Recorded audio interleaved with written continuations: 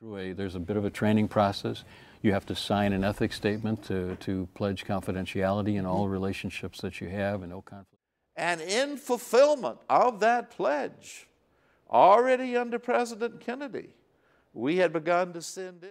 With it. It's time that we pledge our resources as leaders across the spectrum to work on this old problem. Pledge of Allegiance case, right? He wanted a Pledge of Allegiance said every day at Santa Monica High School. They wanted no days. By raising the monthly maximum on your pledge. But in any case, thank you for your continued support. We want to post videos more often and to spend more time. Them down.